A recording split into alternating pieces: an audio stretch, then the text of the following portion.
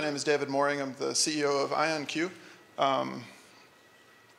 Previously, I was with the federal government. As was stated earlier, I did a lot of work. I had a portfolio of a little over $100 million that funded academic groups and businesses all around the world. But for the last 9 months, I've been part of IonQ, which is a relatively new startup company. That said, we're building the hardware, the software, the middleware, the firmware, all the way up, the full stack, all the way up to the cloud interface. This is something that we expect to have fully assembled and ready for tire kicking, if you will, by about this time next year. So, as mentioned earlier, one of the things that I'm most happy about working in the industry is that we're able to bring in all of the different capabilities in the electrical engineers as opposed to just physicists.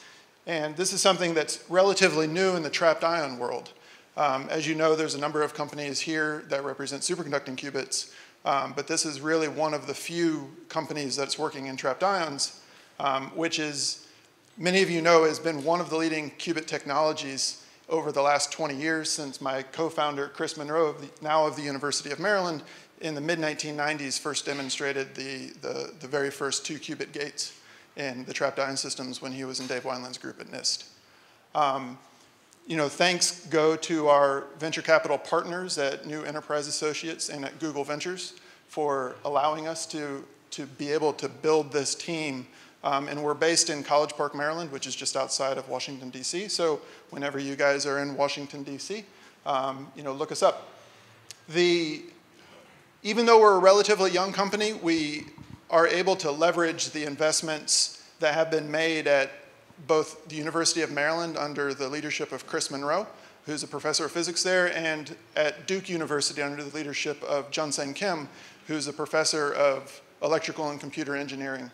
So we were talking about IP licensing earlier. This is something that we're able to leverage all of the IP that comes out of these research groups, which is important for us because if you look at, in this decade alone, they have about $100 million in investment that's going through their research groups. So this is obviously very important for us to be able to leverage this at the company.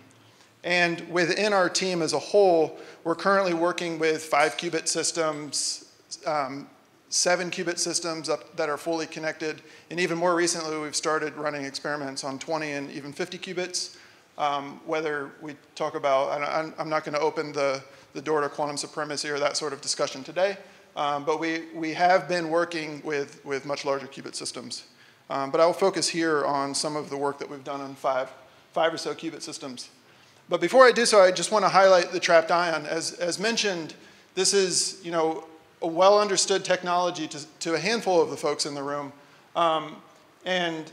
but to others it's somewhat exotic. But I'm not going to go into the details of what specific atom we trap in our system or how we store the quantum information within that atom. But the important point here is that a single atom or a single charged atom, ion, is just a fundamentally quantum object. All atoms of a given species are identical, and this is obviously something that's very important if you want to scale up to much larger qubit numbers. And historically, for the last 20 years, they have consistently demonstrated some of the longest coherence times. In the specific ion that we use, it was recently demonstrated a T2 coherence time of 10 minutes. And we have very high fidelity gate operations. I won't give the numbers. And while I said it seems exotic, it's actually relatively straightforward. It's a very old technology.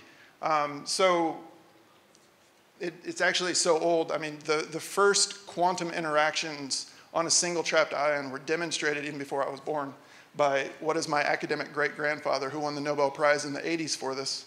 And then my academic grandfather won the Nobel Prize in the 2010s for this as well.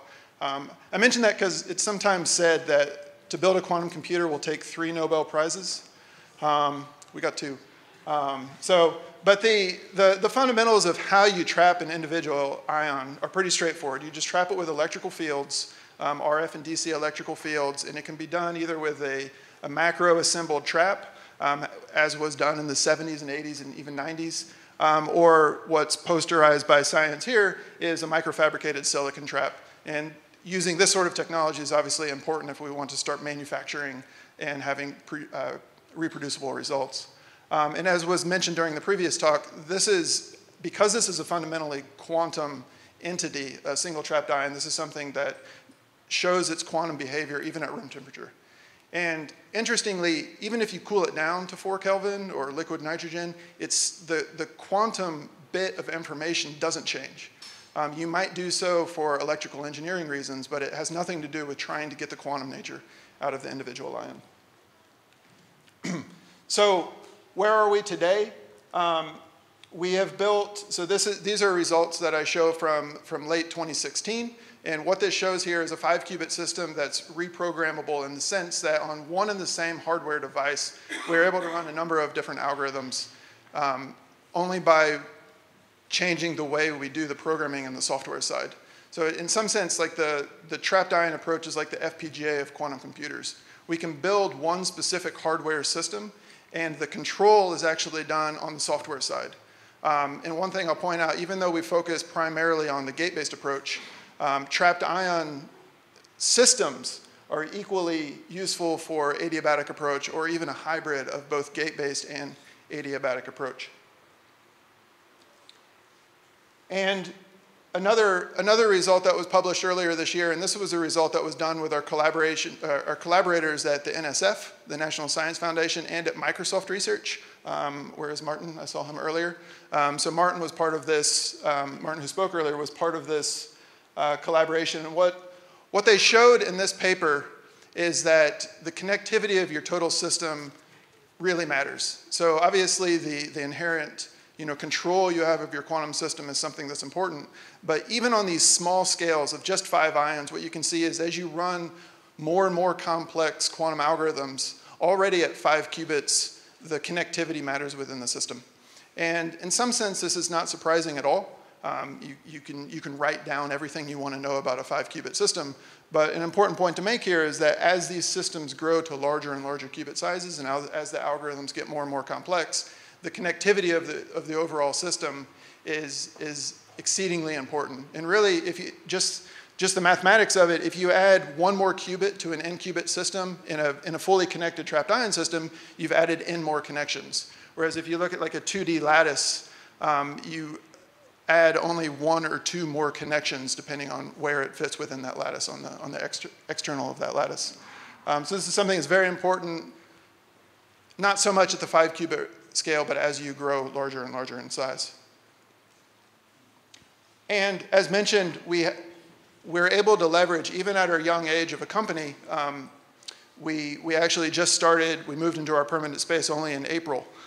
So somebody said they were going to ask where we stand right now as a company. As a company, we're still relatively young.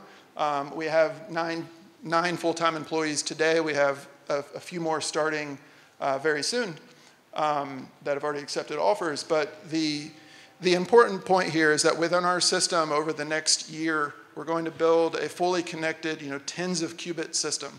And the importance of this, the full connectivity, is that it allows us really to address the superset of any sort of algorithm that you might think is interesting in a quantum computing system.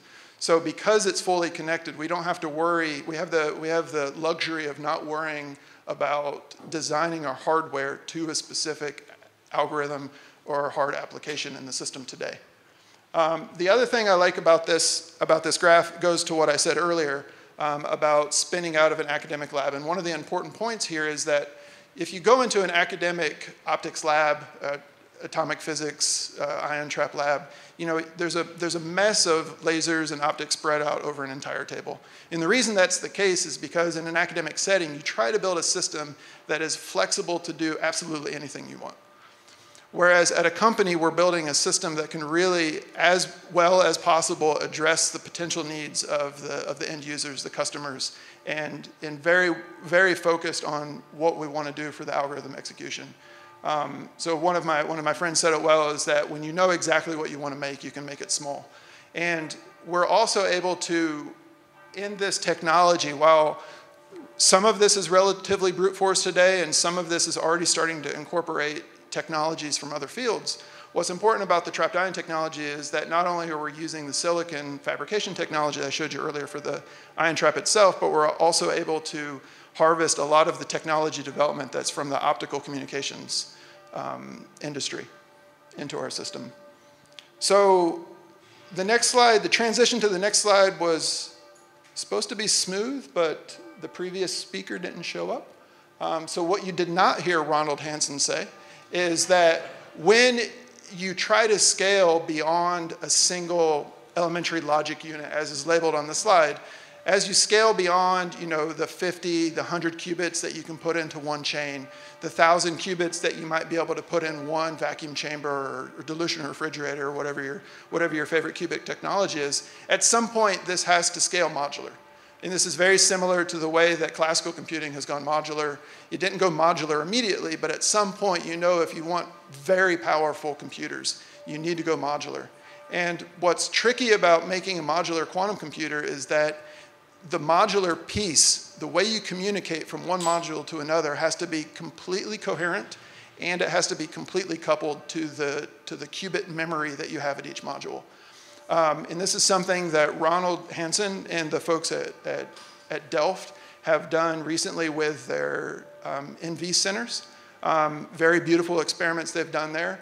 And this, you can't read what year is on that, but it's from 2004. So this is from my PhD over 10, 15 years ago, where we first demonstrated this networking of ions and ion qubit memories and photonic networks. And Philippe Grandier also knows a little something about this, having demonstrated this sort of technology well over 10 years ago. And this is the combination of being able to scale down in size and scaling up in the qubit number is something that makes us very bullish on the trapped ion quantum computing approach. So I prepared for 15 minutes. I was given 20. I'll stop now.